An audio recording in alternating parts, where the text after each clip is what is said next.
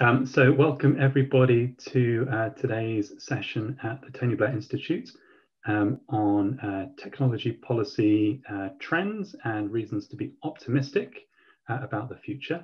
My name is Chris Yu. I am the Institute's Executive Director for Technology and Public Policy. And my team spends time working with leaders and policymakers around the world on issues to do with the tech revolution, and how leaders master the implications, access the opportunities, and mitigate the risks of new technologies. We are going to spend some time today with a couple of guests, just talking through some of the things that have happened in the world recently, particularly in relation to technology and how COVID-19 has accelerated many of those developments.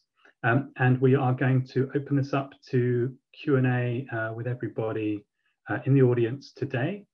So there is a Q&A box on Zoom that you can click and pop in questions that you'd like to ask the panel. Feel free to get cracking on that as we go through the discussion, and then we will bring some of your views and questions and perspectives into the conversation later on. The other point on housekeeping is that we are going to be running some interactive polling as we go in this session.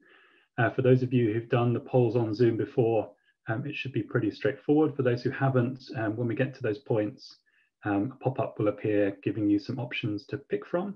And if you can just do that, then I think the poll should disappear and we'll share the results as we go through the discussion. And thank you to those of you who've sent in questions ahead of time. We will make sure we pick some of those up as well. So what I will do first is just introduce our panelists for today. I am super excited to be embarking on this conversation with them. We have got two fantastic guests with us. Carly Kind is here. Carly is director of the Ada Lovelace Institute, which is an independent research and deliberative body with a mission to ensure that data and AI work for people and society. Carly is a human rights lawyer and leading authority on the intersection of tech policy and human rights. She's advised industry, government, and nonprofits on digital rights, privacy and data protection, and corporate accountability, and previously worked with the European Commission, the Council of Europe, numerous UN bodies, and a range of civil society organizations, prior to which she was legal director of Privacy International, which many of you will know is an NGO dedicated to promoting data rights and governance. So Carly, welcome, fantastic to have you with us. And our second panelist is Areeq Chowdhury. Areeq recently joined the Royal Society as a senior policy advisor, focusing on data and digital technologies. He's also the founder of WebRoots Democracy, a tech policy think tank, which ran between 2014 and 2020, and has authored various reports on electronic voting, digital health, online abuse, and facial recognition. Many of you will know that he led a high-profile project on synthetic media during the 2019 general election, producing viral deepfakes of Boris Johnson and Jeremy Corbyn endorsing each other for Prime Minister.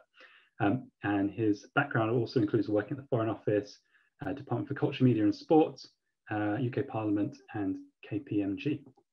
So two phenomenal guests to have with us. We are going to treat this conversation between the three of us very much like a conversation and a discussion.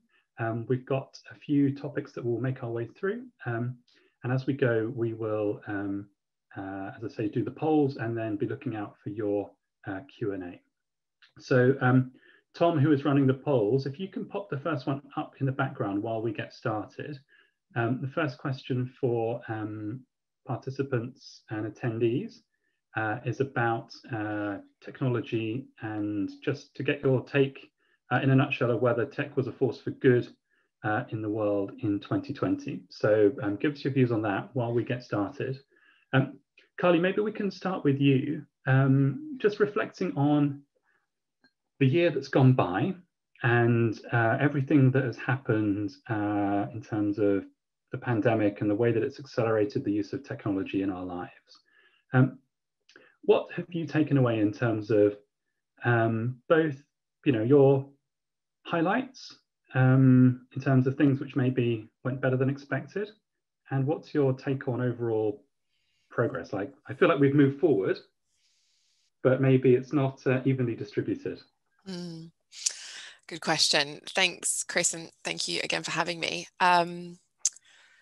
Yes, it's an interesting one, isn't it? Because without a doubt, we were better prepared for this pandemic than we've ever previously been, in particular in terms of the digital tools available to us to do the very unique thing required of us during this pandemic, which was to stay home. So the availability of free and easy to use collaborative working tools, communications tools, food delivery tools, etc., really did make our lives easier this year. And that kind of convenience element of tech is not to be sneered at, and it is both a social force and an economic force. But I think to oversimplify the story as that alone is both to fail to recognize the deep problems with tech and the tech policy landscape, and also to look at it only from the particular perspective of white collar knowledge workers who most easily were able to make that transition and benefit from those technologies. And of course, one thing we know about this pandemic is that it has had the most disparate of impacts on deprived communities, on people from Black and minority ethnic backgrounds, also the same people who are less likely to work in white collar and knowledge industries. So, it's very easy for us policy wonk types to sit around and say, how great was tech this year? We were able to Zoom everybody and get Deliveroo. But of course, it's not been the case for everybody. So, putting aside that question of the deep kind of structural inequalities, I still think that there are reasons to be both kind of optimistic about why tech helped with addressing the crisis. And, I'm sure we'll talk at some stage about vaccine production, which undeniably has been aided through tech and is a huge success story. But I think in terms of sustainability and what we've learned about the tech landscape, I think this year has also worsened problems around the concentration of power and in particular the concentration of wealth. And we've seen some people get a lot more richer and some companies get a lot more valuable in a direction of travel that we were already heading in. And I think that that's actually gotten worse. And I think what has really come to light during this pandemic is how digital infrastructure is controlled or privatized. And what we've learned during the past year is that, in fact, the digital infrastructure on which we rely is a public utility that we all need to use even more than we use roads and transport networks at this stage in our lives. And yet it is controlled by private companies. And so that kind of privatization of the digital sphere, I think, has really been brought into sharp relief this year. And that doesn't feel like it's gotten better. It feels like it's gotten worse. And so I know you wanted to start with an optimistic note, and I'm sorry for taking it in a pessimistic direction. But I think throughout 2020, that has emerged as a really urgent tech policy issue, which is what does a fair and inclusive digital public infrastructure look like? What do fair and inclusive digital markets look like? And how do we reimagine that post-crisis? Yeah. And I think a lot of that resonates with me, and it feels often like many of the trends that we saw coming 18 months ago have been accelerated. And as you say, both the upsides for many aspects of how we live our lives and manage to sustain some things in the course of a global public health emergency that wouldn't have been possible 5 or 10 years ago, but they've also forced right to the fore a lot of these difficult questions that we maybe thought we had 5 years to get our heads around, and actually we've got to deal with them now. And had we been having this conversation 6 or 7 months ago, we would have been talking about contact tracing apps and whether Apple and Google have got the right to exercise so much power over decision, which feels like it ought to be in the domain of politics and government health policy. And I don't propose that we do a 15 minutes digression into contact tracing apps now, but I think it's a good illustration of that point, that actually power has become concentrated and we haven't quite figured out the mechanisms that we need to navigate that new settlement. Areeq, what's your take on this in terms of the way we've started to adopt many of these technologies and platforms, and whether what we have now is sustainable? Yeah, so I'm going to bring back some of the optimism, although I do agree with everything Carly just said.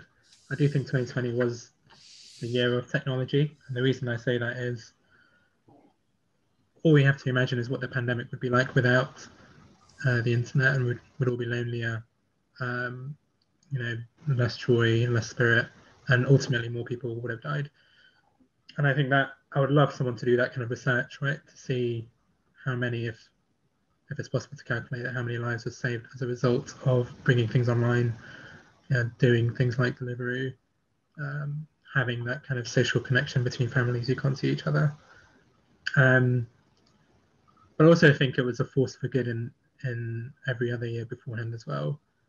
Even, you know, 2016, I'd say it was a force for good. And that's because, you know, we still have those great promises of technology around, you know, knowledge, connection, democracy. Again, in 2020, we saw the Black Lives Matter protests, again, organized primarily through the internet.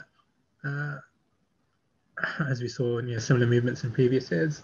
What I think this year has shown is a failure on two fronts. So the first is our failure to recognize the social good of technology and internet access prior to the pandemic. And we're seeing that now where we can't do things like remote learning because of the kind of impact it has. People who don't have access to the internet, even government policy. I used to work on broadband when I was at DCMS, and policy then, at least at that point, was focused just on infrastructure, in particular rural areas, not really so much on demand and take up. And I think that's changed now in 2020. I think we're starting to realise that a bit more. And also we failed again on the point that Carly is making around the sort of power of the big tech companies and the way we've really not managed to grapple with the kind of infrastructure power of the tech companies. And a very recent example that I think is quite alarming is the takedown of Trump's accounts and similar platforms like Parler, for example. So whilst obviously I don't like Parler personally or Donald Trump, I think the ability of you know, two major companies in Silicon Valley to take those decisions, I think is quite alarming. You mentioned the contact tracing example. That's another alarming example, I would say, of the power of big tech. So I think that's, for me, the two key themes is just our total failure to exploit those benefits of technology that we should have really known before the pandemic.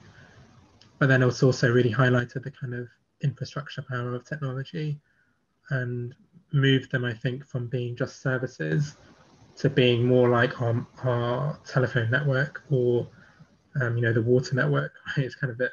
Yeah. It should be seen, I think, in that category. And I think that's kind of what my big takeaway from the year has been. Yeah. I think it's really, really, really on point. And one of the things that we spend a lot of time on in our work at the Institute is this notion of, you know, what does 21st century infrastructure, but what does that mean? And, you know, is it the case that actually not just broadband, right, but data and software and the networks and the platforms that we use, like that's a more meaningful conversation about infrastructure in the year 2021 than like, roads and railways still matter, right? Like, don't get me wrong, but if you think that you can, you know, focus on that and treat what's happening in the digital realm as a sort of afterthought, then you're grossly mistaken about what's actually happening out there. Can we come back just to that point about you made around you know, like the benefits and how the technology has helped to get us through, right? So like probably many people on the call have had homeschool set up in a spare room with kids doing lessons on Microsoft Teams. And, you know, managed to see my GP over a video consultation, which has been technically possible for, well, like more than 10 years, but possible only in a policy sense in the last 9 months, because for whatever reason we were told that couldn't be done. It feels to me like lots of that, you know, we'd rather we weren't doing this, but it's actually been remarkably, after a bumpy start, remarkably positive actually. What are your, like, for you, what stands out in terms of things which actually were stuck before but have been unlocked, like particularly in the kind of government and public services space? Like, who's got this really right and surprised you? I don't know, but just from personal experience, I think what example you reminded me of was my mum started a course, actually, an adult learning course, which moved completely online, and seeing her move, someone who doesn't really use the internet that much. Well, she uses the internet, but doesn't really use, you know, laptops and stuff that much, right? Seeing her move on to the internet, becoming more digitally literate, I think has been quite an interesting phenomenon for me personally. And I think perhaps if we can keep some of that kind of remote learning for adult education, you can finally start to realize some of those prior policy conversations we have about upskilling people and maybe make it seem a bit more realistic and a bit more practical. Yeah. I don't know who's really got this right. I think, you know, like Carly said, it is still important to remember that it is still certain groups in society who have benefited, people who are sitting at their desk at one office and others sitting at their desk at home, right? Generally, that's the whole general picture. And even with the schooling example, we still have not just the challenges of access to devices. You know, what I think we've seen is a clash between the reality of people's lives and technology, and how it's not just about access to devices. So that one phrase I saw recently was the phrase digital poverty. It's a phrase which we shouldn't really be talking about, as in we shouldn't use that phrase, because same with food poverty, right? There is poverty generally, right? And that's the issue we should be addressing. You address issues like housing, incomes, education, and then you address all the follow-on. I think we've seen this become as a novel form of poverty, right? Which I think is a mistake. But those are the sorts of issues you have to avoid. And again, that I think has come up as a kind of ongoing problem which hasn't really been addressed yet. And if we just simply go back to the new normal without addressing those, I don't think we've really learned a lesson so much of the pandemic. Yeah. I also wonder, I mean, I think it's undeniably true that it's been wonderful. I also have a child, and being able to have a video call with a GP has been incredible actually during this period of time. I do wonder for the most part how much we actually will very much revert to normal when we have the opportunity. I think most people, if they could choose between a video call and a face-to-face with their GP, would choose the latter. And I also don't think we understand the very long-term effects of remote GP consultations, but also remote learning for children. I think probably research will ultimately show that they don't get a range of different benefits that they might otherwise get. So I think it's made this whole year more survivable. Whether or not it signals long-term changes in terms of how we interact with various public services, I'm a little dubious of. It certainly has changed the nature of work in a way that I think we'd be remiss to not try to keep some of the changes. I think the idea that we would all move back to a 9-to-5 workday in an office that involves lengthy commuting and other disadvantages, I think, you know, let's hope that some of that has been relinquished. But again, my sense is, at least from the people I talk to, that people are really keen to get back into seeing their colleagues again and being back in the workplace, perhaps a slightly happier medium than we had before.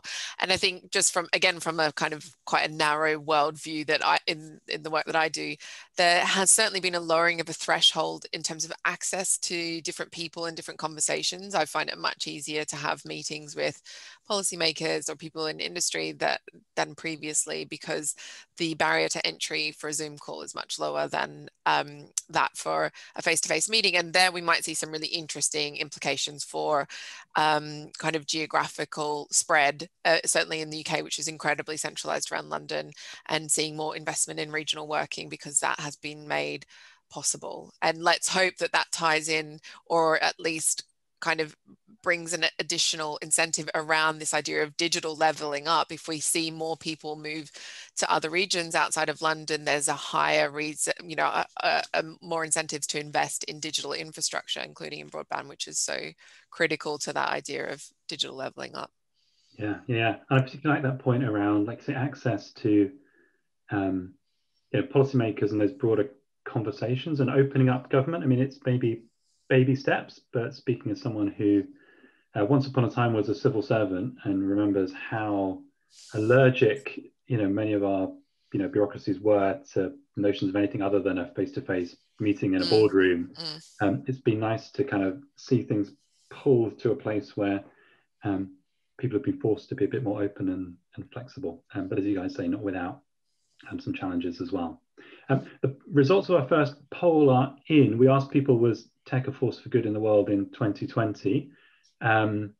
And there we are, overwhelmingly, people have said yes, but I suspect that actually, that's quite a blunt question we've asked, and, lots of the nuance that we've just been describing, I think people will identify with. What I think we should do is, Tom, if you pop our second poll up for us, we want to ask folk who are here about where you think responsibility for, keeping this momentum going lies. I mean, the truth is it's going to be a bundle of these, but we're interested in people's sense of some of the different options that we've shown.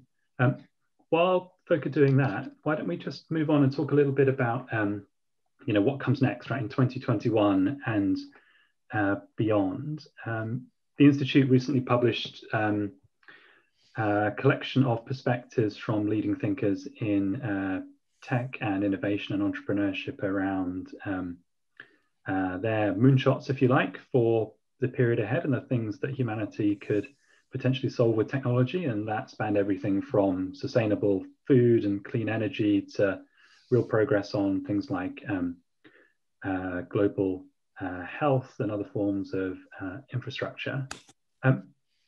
What do both of you think in terms of, look back on where we are and what's to come? What inspires you and makes you optimistic in terms of technology and where the world is going?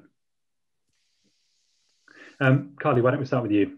Sure. I think absolutely the vaccine research and vaccine production has been remarkable over the past year, and we should take so much heart and hopefully inspiration from that as an achievement of science, but also achievement of technology. I think what that has shown is that in times of crisis, old barriers can be very quickly brought down. So in this case, kind of concerns around proprietary research, like, inability to work in the open, cross-cultural barriers to sharing research, etc. And proprietary approaches by companies, all of which kind of dissipated overnight, and there was a huge coming together, and that has resulted in incredible advancements. We must take so much hope from that about how in the next crisis which we focus on, which will, I hope, be the climate crisis, that type of collaborative working and willingness to consider entirely new situations and new approaches can really deliver results in a very short period of time. So in the case of vaccines, delivering in a year what may have taken a decade, imagine what we can achieve around net zero and climate if only we had the same sense of urgency and the same willingness to bring down barriers. So I think that gives me immense hope. I think what we saw with 2020 is a reminder that things can radically change overnight. In the case of the pandemic, overnight, the whole world ground to a halt in a way we just could not have foreseen in January 2020. And I think there's some who've argued, and I think there's real truth to it, that that's the reason we saw, for example, Black Lives Matter really take hold and the momentum really build last year, because people were reminded that we do not have to accept the way things are now forever, that the world can change. So, let's take that inspiration and hope and take it through to addressing the climate crisis, because that is the next biggest crisis we face, and it is much bigger than this pandemic that we've just survived. Well, yeah, that some of us have just survived. Yeah. And I mean, I think the vaccines are such a great example, and particularly the fact that some of the new technologies around those. I mean, the virus was sequenced by January of last year, and it was a matter of days before the first messenger RNA vaccines were designed, right? So, but compared to, if you say, years or decades previously, and maybe there's still scope for improvement on, the clinical trials and getting these things to market. But what it does show is that, humanity has reached the point where we have tremendous power when we work together for the greater good. Yeah. Really heartening. The other thing I would just say, Chris, and sorry if it takes us slightly off your question, but the other thing that I conclude about the vaccine production is that the change can come from the private sector, it can come from industry, it can come from innovators, but it can never come without governments investing in it and supporting it. And so in the case of vaccine production, we saw not only state investment going heavily into supporting the vaccine efforts in a really critical way, but also verifying the vaccine was a role that only states could play. And you know, we are still yet, I think, to really push the boundaries of what public trust in vaccines actually means. And, you know, at the moment, we're still in this very much honeymoon period with the vaccines that everybody who gets invited goes along and gets it. But, you know, once we reach 50, 60% of the population, history shows that we might actually start to tail off in how many people actually trust in getting a vaccine. So in the UK's context, having MHRA approval of that vaccine was so critical to building public trust in it. And that, for me, says if we transport that into other, you know, innovation challenges, you need not only the innovators and private sector there to spur and to create innovation, but you do need a trusted government to invest in it and to validate it and to oversee it.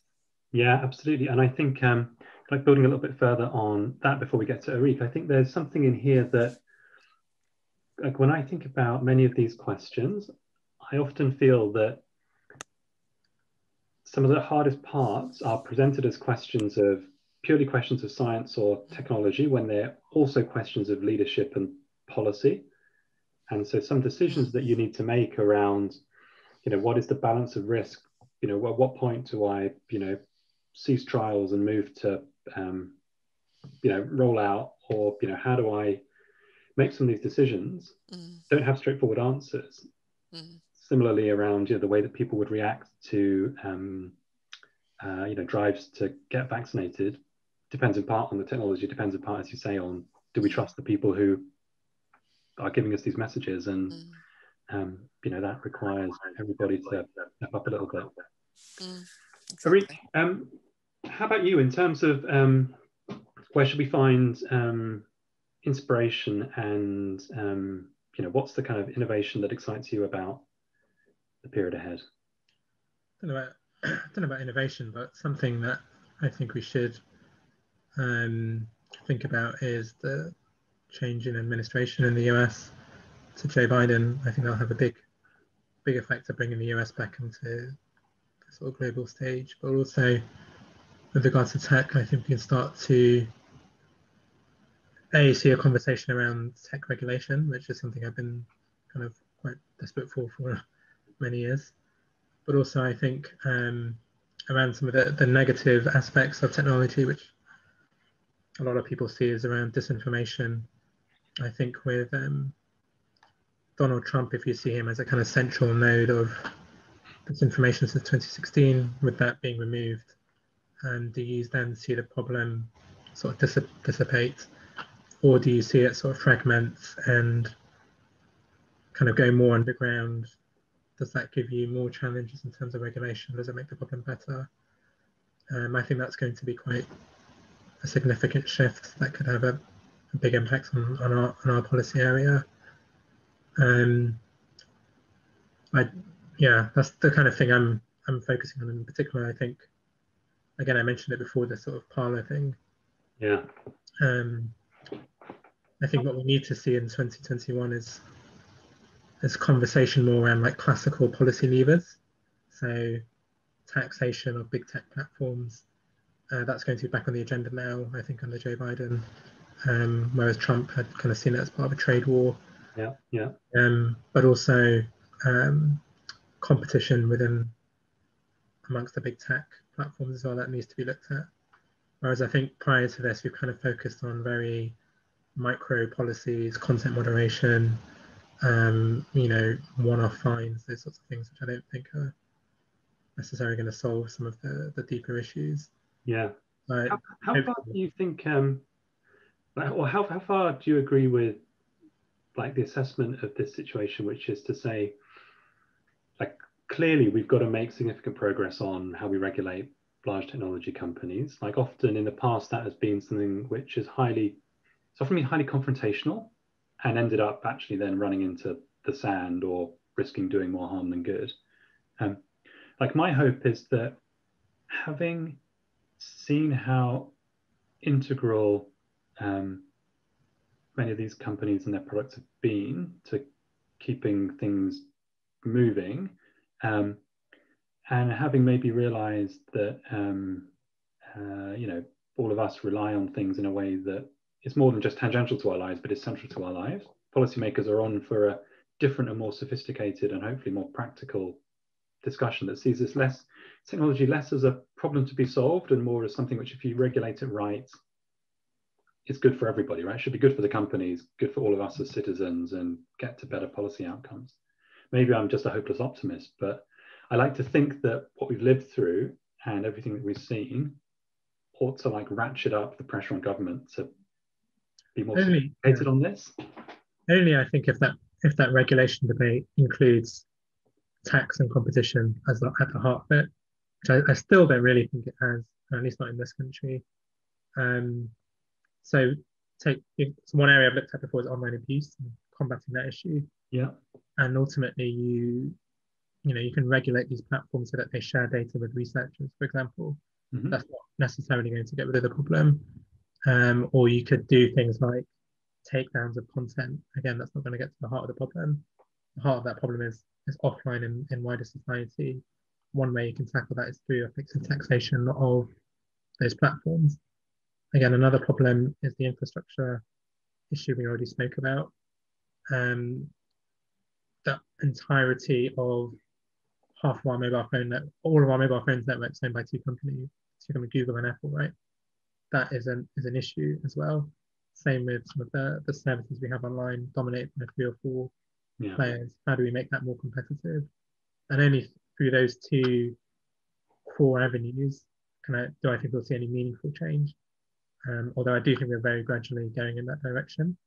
I think too much of the focus has still been on like the intricacies of a particular platform like Facebook or a particular platform like Twitter, and not looking at the sort of wider system and looking at how we've regulated things in the past and looking at how we've managed societies in the past, which has been through tax and competition policies, not content moderation and data for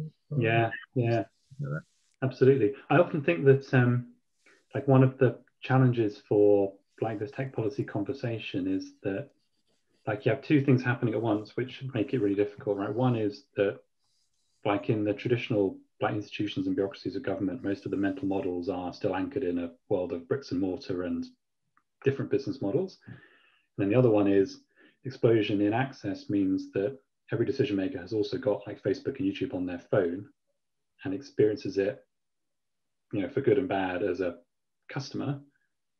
And then, but then like knitting that into a coherent policy view is kind of hard because it's more like, well, my personal experience plus my outdated mental models give me an answer, which is probably a long way off where things are.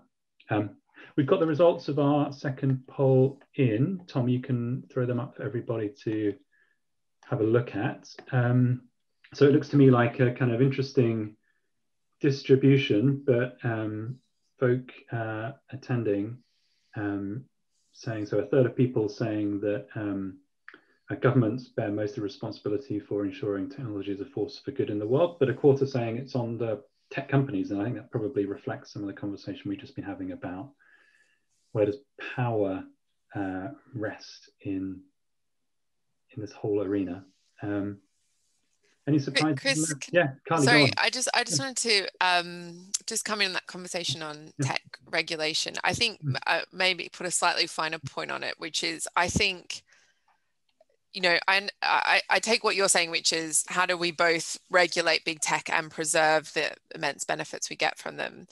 And I think our conversation has been our kind of societal conversation, I think, for a few years has been dominated by an exceptionalist debate around the world's duopoly, essentially Google and Facebook. So much of our the way we've come at this issue is how do we deal with these two platforms?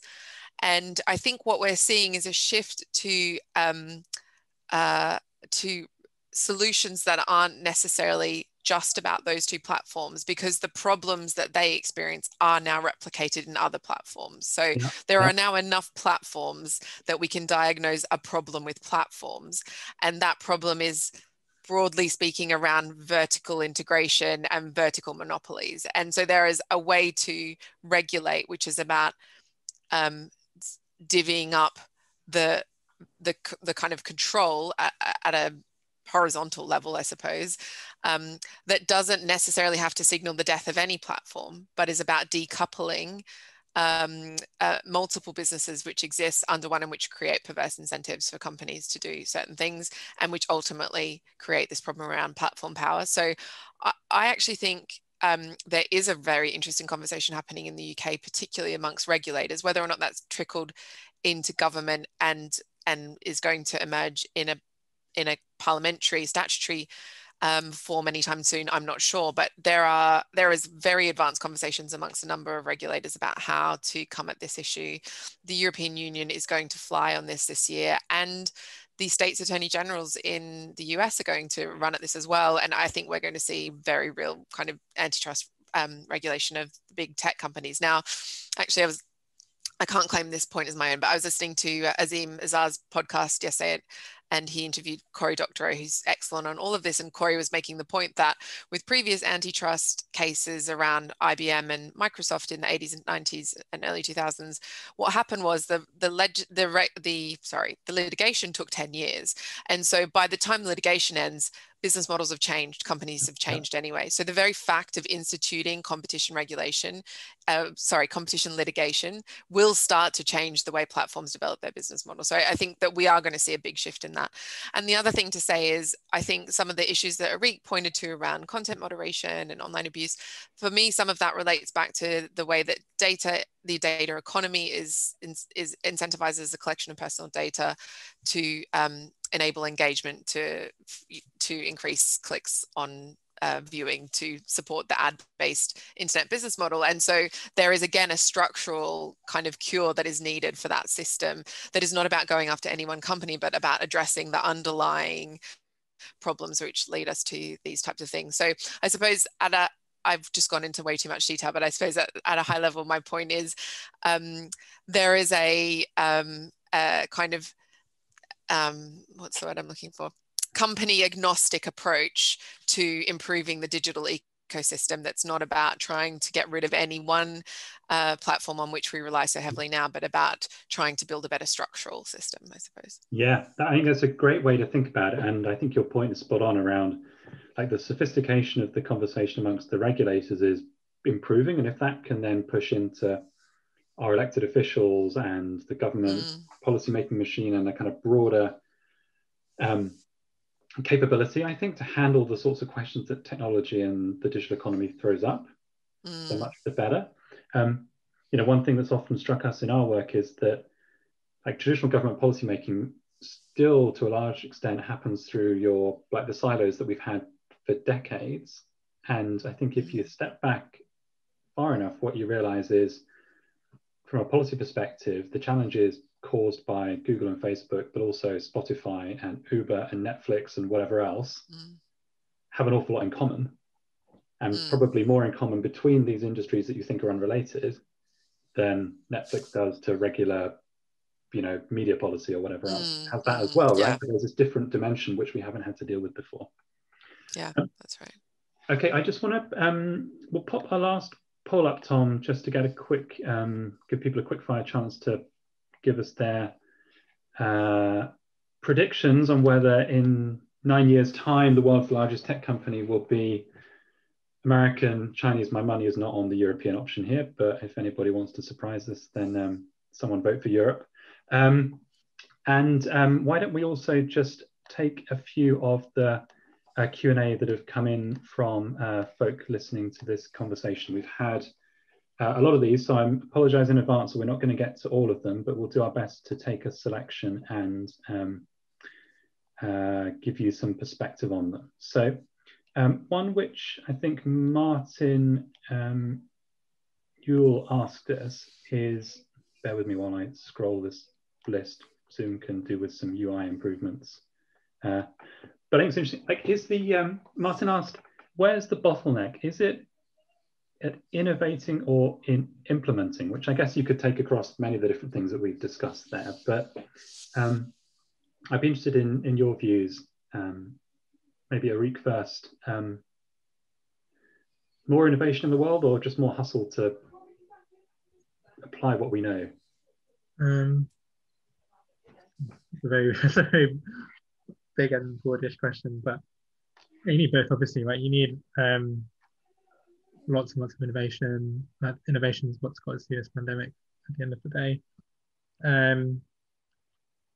In terms of lowering the barriers to that, it's the same sort of issues, right? If only, I don't know, certain communities can afford to create a startup, for example, are you going to get the best of innovation? If more people in society to give access to more capital to a greater breadth of society, you might see greater innovation. Implementation, again, it depends on what it is, right? I think innovation, if I was to pick out the two, I'd say innovation is key, right? And then implementation, I think, will come, and those innovations which rise to the top will ultimately get implemented, and any kind of bureaucracy will be, overcome, really. Yeah. I just noticed another question in the chat, which I didn't explain properly before. The role of technology in Black Lives Matter was basically the filming of George Floyd's death, is what I was referring to, being on the smartphone and being spread on social media. That kind of accountability is where I thought technology and Black Lives Matter in 2020 was quite cool. Sorry, I didn't explain that earlier before. No, that's good. Thank you for picking that one up. Jonah asked a question which touched on this debate about big tech companies, and we saw last year a lot of the CEOs being questioned in Congress and in the Senate. I wonder if, Carly, you want to just share your thoughts on Jonah's question at the end. Will big tech, do you think, ever pay us for using our data? And could this help with any of the human rights or other issues that seem to be in this space? It's a good question. I mean, I saw a few other questions there about kind of data commons and data trusts and other different mechanisms of empowering individuals around the data economy. I think absolutely there are proposals on the table for monetization of personal data let's be clear, personal data is already monetized, but it's monetized by platforms rather than monetized by individuals. And some people offer individual monetization as a way to empower individuals more with respect to their personal data. Personally and institutionally, the Lovelace Institute doesn't prefer or endorse that approach, primarily because at the end of the day, personal data is life experience, who we are as individuals, and the idea that you would monetize that is something that can be sold and purchased is, I think, it goes against very strong kind of social values I think we have. And moreover, would, I think, lead to a race to the bottom and the commodification of personal experience, and people would lose out just as they lose out now. I think more interesting, and it's in the same field of conversation, which is how do you empower people with respect to their personal data, are initiatives such as commons, cooperatives. Some people talk about something called data trusts, which essentially will have at their heart the idea that individuals will pull their data and then jointly govern how it's used, and acting together in a collective will have a stronger negotiating hand when going to the table with a big tech company, for example.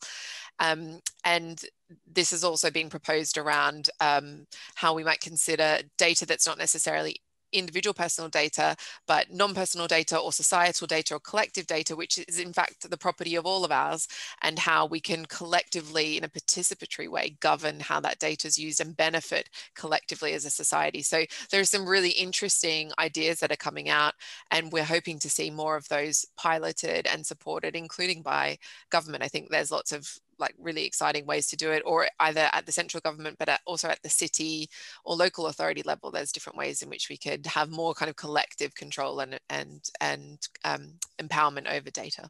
Yeah.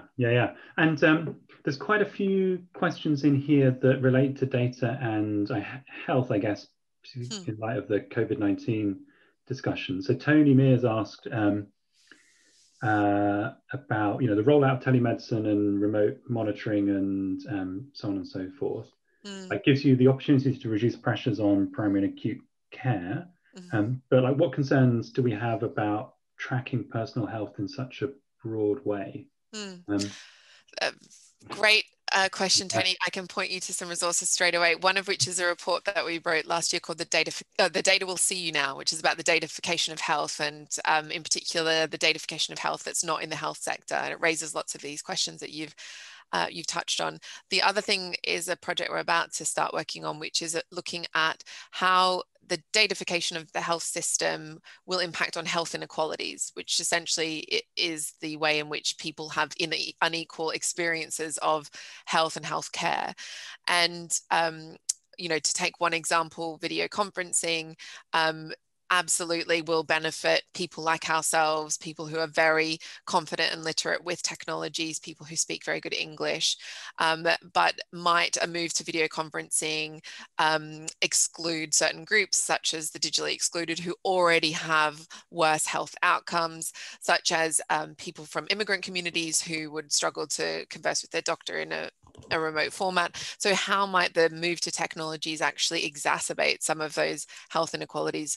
Or equally, how might they assist in them? So if certain communities, for example, suffer from obesity more than others, might we be able to use wearables and trackers and others to support that? So we're, again, starting some research on that soon. So Tony, I hope you'll follow the work that Ada's doing. Fantastic. Charlie Markham asked a related question. How do governments balance data rights and data ethics while still providing an environment where businesses can innovate and create digital tech that benefits the public? Maybe it's not an either or. Yeah, I suppose my kind of boilerplate answer to that question is absolutely what Chris said, that it shouldn't be an either or, that in order for innovation to be successful, it has to get used, and it only gets used by the public if it's trusted in. And so ethics data governance should be consistent with creating trustworthy technologies that people want to use and enjoy using. I think the implication there is that regulation itself is a barrier to innovation. And I think that not only is that a problematic starting point, I also don't think the evidence is there to suggest that. I think there's a lot of regulation, for example, in the environmental domain, and we've seen a lot of innovation around environmental technologies. So, I think we should be looking at how regulation and ethics can reinforce rather than kind of somehow prevent innovation. But I mean, obviously the devil is in the detail, and it's important that all regulation is responsive to the needs of business, and is also, to the extent it can be, technology neutral, so that when technology evolves, the regulation can still apply and doesn't become redundant straight away. Yeah. And Areeq, just coming back to something that you mentioned, competition and tax and related topics a little bit earlier. One theme in some of the questions is around the UK's role in the world now. What's your take on both what the UK government has left within its gift to get this right for British companies, and also related, how much pressure can we realistically put on things which now require international consensus, right, against, like, to act in industries which are by definition global? Have we still got some heft in this, do you think? So I think waiting, so for example, with social media regulation, waiting for there to be sort of global movements on it, or the UN or some sort of collaborative effort on it, I think is quite unrealistic and fraught with so many different problems. So then we have to think about what we can do domestically. And the UK's online harms legislation is quite a good start, actually, I think. But one thing around tax, France looked at doing a digital services tax. The only real barrier has been the kind of Donald Trump America First response, and seeing it as within the context of a trade war. And if we can get around that and get the sort of acknowledgement of one country in particular, the US, to acknowledge that these companies do operate in other countries and do operate and do have customers in other countries, and therefore should be taxed on that basis. I think that's when perhaps Britain's role as, you know, the special relationship and an ally of the US, that's probably where we should be focusing our attention, because that's the real bottleneck, I think, in that aspect. And then once we've solved that, we can then start to think about this sort of societal solutions to some of the problems. So take disinformation or polarization.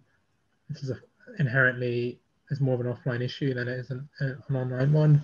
And you can fund initiatives through attacks on these platforms in the same way you would fund public health initiatives through attacks on cigarettes or attacks on alcohol, or anti-obesity initiatives through attacks on junk food.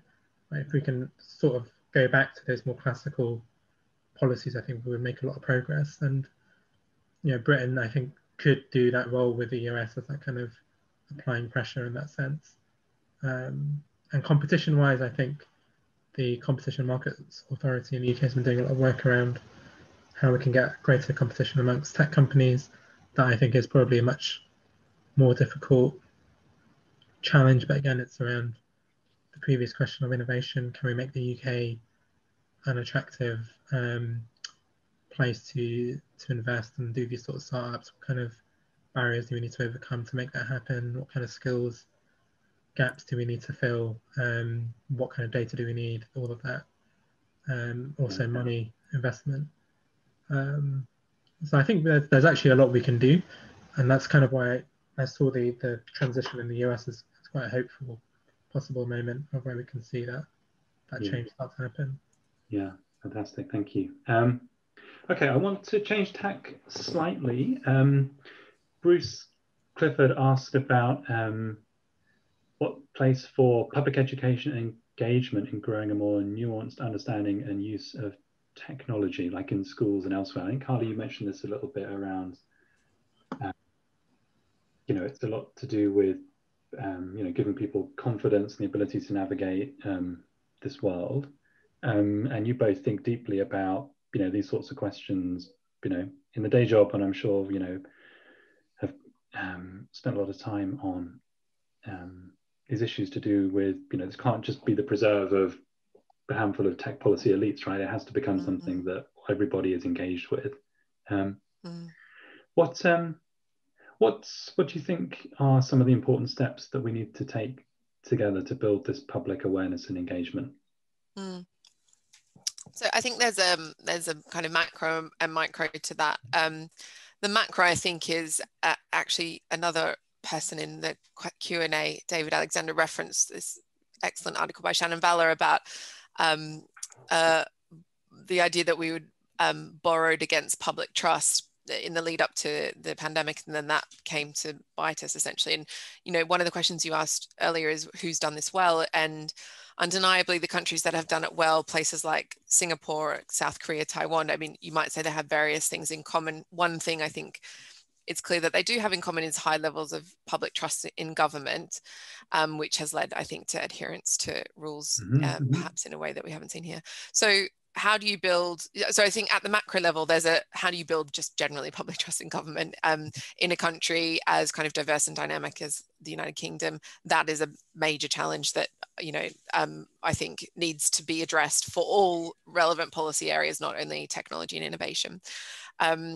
And then I think there's a micro challenge, which is how can you involve people in specific policy debates and specific, with respect to specific technological advancements. And there, the Lovelace Institute has been trialing a range of public deliberation methodologies, as have others, of course, which we find are really effective in understanding where there's public consensus around really tricky moral issues that arise at the intersection of technology and society. So we've just spent this year, 2020, working on public engagement initiatives around biometrics and facial recognition, and we've got a report coming out on that soon. And then we also did a rapid public deliberation on contact tracing apps at the height of that debate last year, and that was really instructive and very insightful in terms of what are the requirements? What are the red lines? What are the kind of thresholds that the public want to see before they will trust these types of technologies and use them in the way that the government wants them to use them?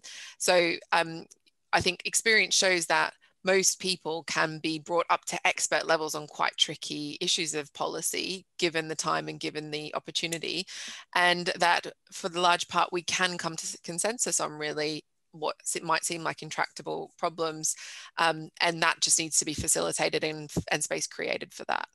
Yeah, I think one of the things that gives me hope is that, like, there are, I think, really promising technologies to help, as you say, find consensus on things that we thought were, previously descended into enormous unproductive confrontation. Areeq, your take on public engagement and education? With tech policy? Yeah. Yeah, I mean, I think, Harley's work at Lovelace Institute, I would say, is the kind of leader in this space in terms of public engagement. I do still think it's quite a niche subject area. I mean, even on this call as three, right, I would say we're part of a handful of tech policy people, in the UK anyway. And I think a lot of, even within the UK or English-speaking countries, there's still a lot of groupthink around lots of different issues. I think it could benefit from a more sort of politically diverse range of views. So, for example, when I started getting interested in tech policy several years ago, I would say it was quite a libertarian kind of space, in the sense that if you go back to John Perry Barlow's Declaration of the Independence of Cyberspace, which was a document which basically said the internet is free from governments and as a new space for us all to be kind of free from the whims of government regulation. That kind of ideology, I think, had pervaded most of the policy thinking around it. And I think that's now slowly starting to change towards being more pro-regulation, more pro-taxation, more in favour of state control. So I think we could benefit from more sort of political diversity and engagement around tech policy, and then just applying some of those lessons we already know from hundreds of years of practice of what works, and not see technology as such a novel or separate entity.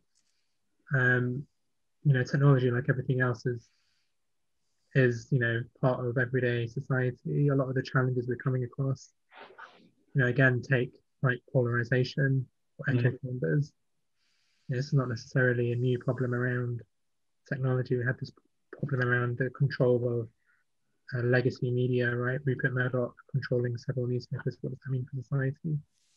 And often I think we maybe would benefit from engaging a bit more with our own history, engaging a bit more with how we look at other things within society. Monopolies, that's an issue we've looked at every 10 years, right? There'd be a big issue, and yet we approach it as a sort of novel phenomenon. I guess that's the thing I would change in sort of public engagement, or stress in public engagement on it. Yeah.